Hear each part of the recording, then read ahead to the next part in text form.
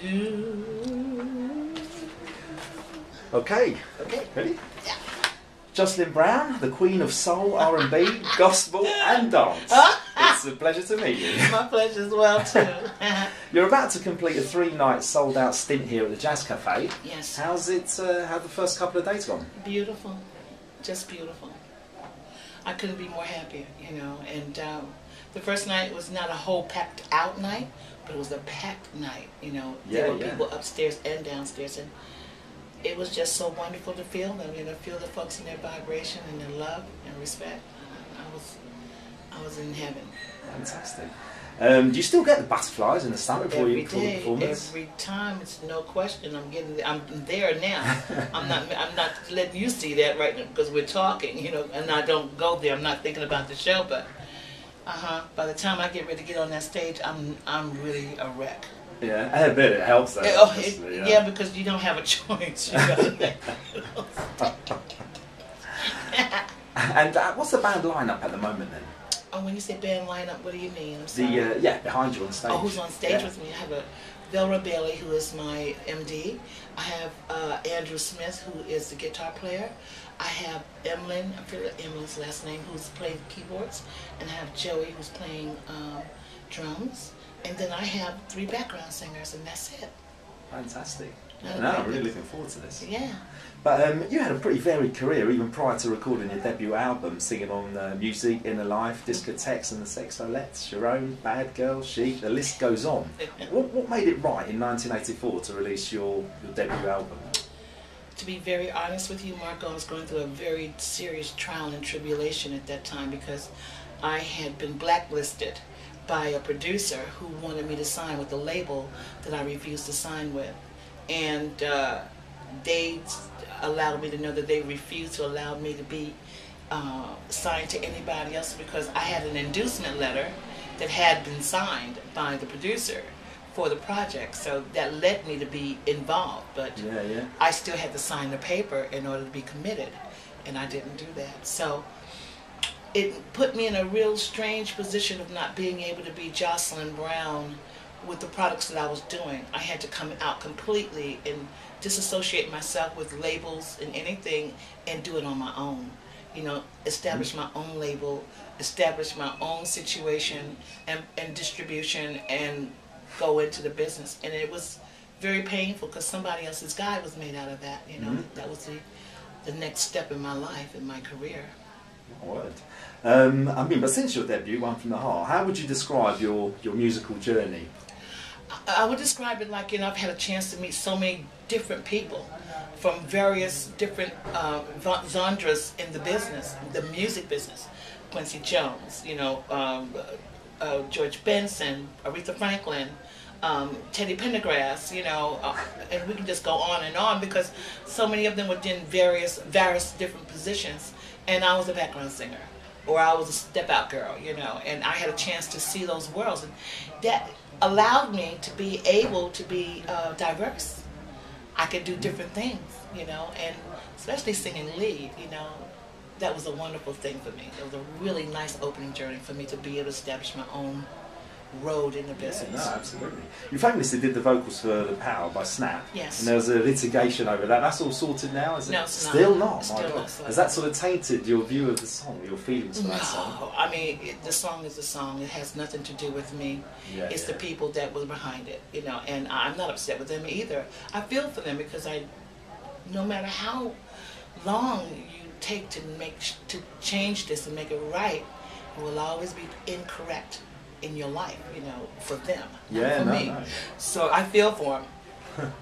But your performance is always high energy, upbeat. You seem to give your whole self, you know, when you're in the performance. How would you describe the feeling that you get on singing live on stage? Same thing, you know. Folks they want to hear them songs, you know. They want to hear what I sang, what I sounded like, you know, where it came from, and the energy is just over the top. It's just beautiful. It's such a cushion.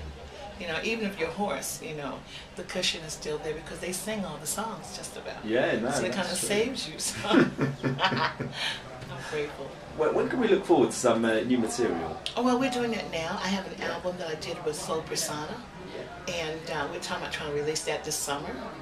Excellent. And I'm working on a TV show right now, you know. Ah, yes. Yeah, Yes. food and music, and making it more intimate, you know, than so studio orientated. It's gonna be a lot different. I hope people like it because Misha Paris is gonna be on there with me. Yeah. What's the concept of the show? What's it? Well, the thing is that, you know, all my buddies in the music business, they cook. They be on stage singing and performing and everything, but when they close that door to the stage and go home, they cook. They enjoy life like everybody else. And no one understands that. No one sees that, and no one knows that that happens, you know.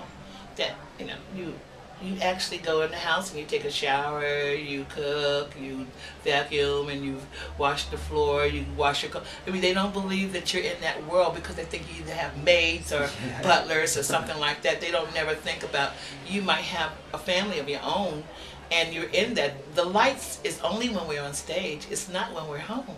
Yeah. You know, so it's that kind of a concept. Intimate, very intimate, and very open and free. Look forward to it. What's it called again? It's called Jocelyn's Kitchen. Ah, very nice name. Look forward to that. When's it going to air then? We're not sure yet. We're looking for a buyer right now, and it's being mixed down and edited and stuff, and so we're waiting for the final edits to come in. Fantastic. I look forward to that. You've been singing since you were 3 years old. Yes. Do you ever foresee a time that you'd think, that's This is enough, it? I'm gonna quit now? No, I mean, until God says so, you know. Good. That's what you wanted to hear. What's been do you think, throughout your career, your most productive musical period? I think the most productive musically was when I came here in I came in '89, but it started really thumping off around 1991. You know, and I started really working with different producers here and different producers in Europe. You know, and that's when it really started kicking up. I mean, I had my career in America and all that kind of stuff when I was doing my tours, and I worked with different DJs over there as well, Jelly Bean, Louis Vega, you know, and Todd Terry, and that kind of stopped there. But when I got over here, it just went berserk, you know. European producers, you know, producers out of Germany, producers out of Sweden, Switzerland, and it was like, yes, just being able to change up and listen to somebody else say, well, I'd like to hear you sound like this, you know, and give me that. And it's like, okay, so I got to step out of this and do that. Okay, great.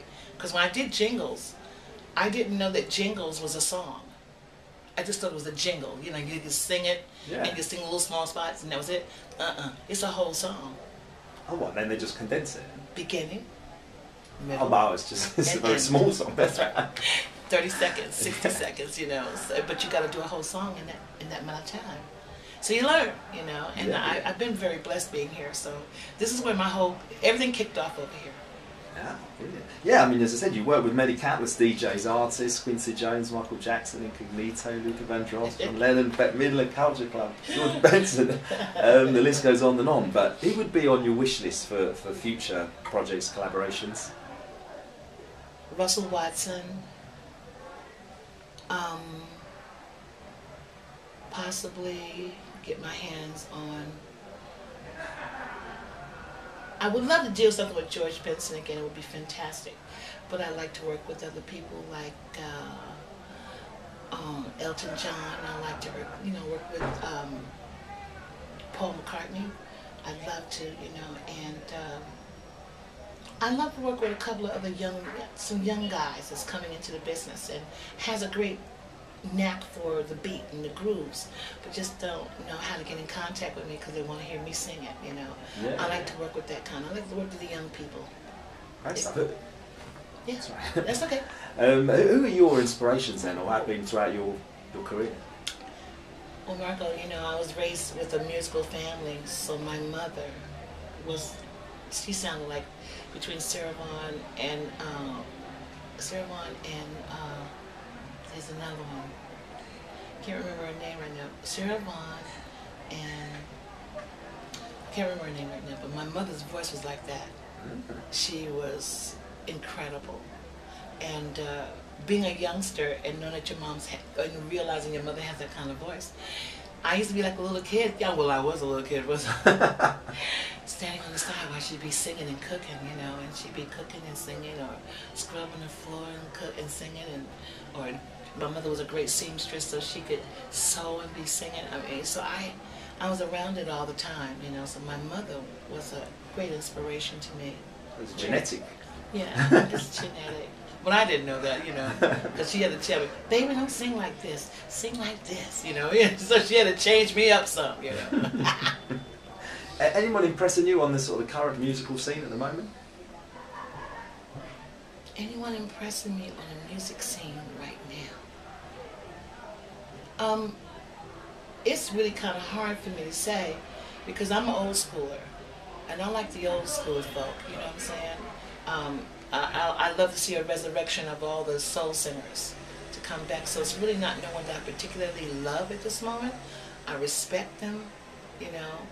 The hip-hop kids are just the hip-hop kids, you know, Beyonce and all of them. That's, to me, hip-hop. Mary J. Blige and all that.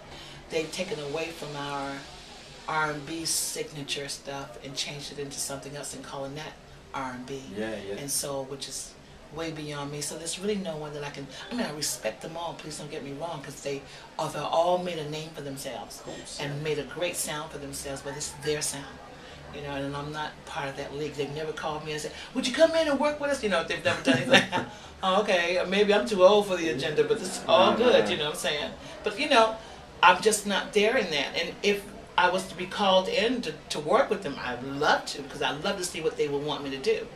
You know, where I come from. Yeah. Yeah. But you said that just about the sort of reality TV show. You did just the two of us, from pop star to opera star.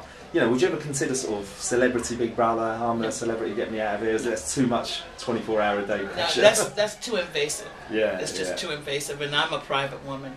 I'm very private with my life, and I just believe that people aren't supposed to know but so much. Yeah, unless you're I my agree. friend, you know, unless you know me personally. But other than that, But you're a deeply religious woman as well, in a world that sort of, you know, seems to be losing ground. You know, religion seems to be losing ground by many sort of youngsters in a way. How do you keep your faith strong anyway, personally? God He's everything. I mean, He's been everything all my life.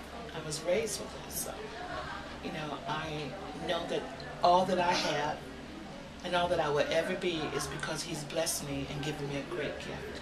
Some people don't believe. Some people don't have that kind of faith.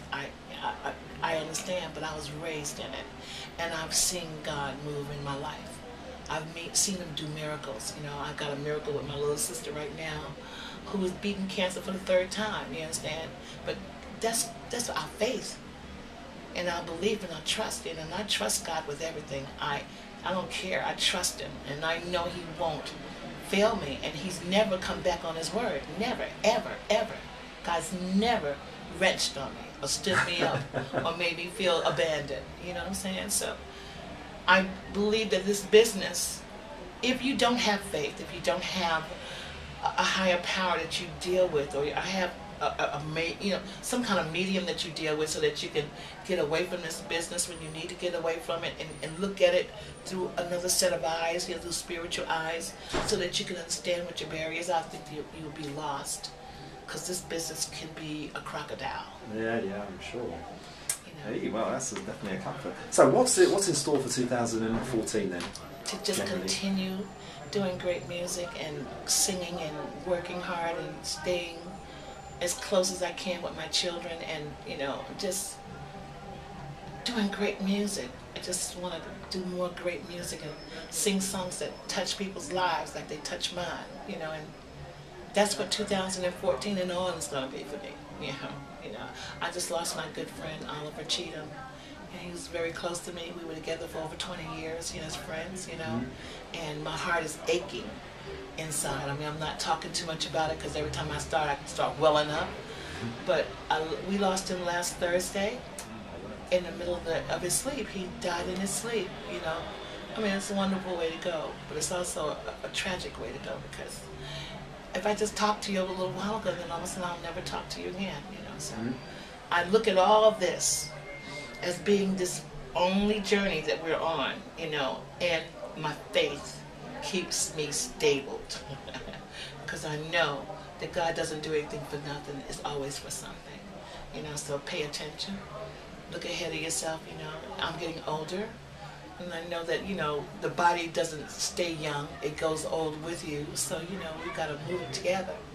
But I look forward to God, you know, showing me, and I look forward to the sweetness of life and its beauty and its splendor to come and give me more of positive energy and positive strength to go further. And my biggest thing is I want to get kids. I want to work with children, for them to sing and for them to understand what it is to sing. Yeah, no, you know. pass on the knowledge, yes, as it were. Yeah. indeed. And still enjoying living in London? Oh my God. It's almost like when I go back to America, I'm in a foreign place. It really feels like that now. My kids say, Mom, come on, let's go. I mean, I remember where we always go and all that kind of stuff. It's just, I'm not there anymore. I'm just not physically there anymore. And the joy of America for me was all my peers singing and doing their things and being able to survive. And unfortunately, that's not the way it is right now. You know, so I'd rather for my children to come here than for me to go home. But, you know, we can't take those flights, Mom, please. But yeah, anyway, thanks a lot for your time. It's been an absolute pleasure. I'm really looking forward to tonight. Oh. But if you had to sort of pick 3 tracks that would sort of sum Jocelyn Brown up, sort of your whole career, what 3 would you choose from your? Your moment repertoire? of my life is one. Ain't a mountain high enough. You know, definitely somebody else's guy, because it's a woman and a man's song. But because I sang it and wrote it, it's more of a woman's thing. You know.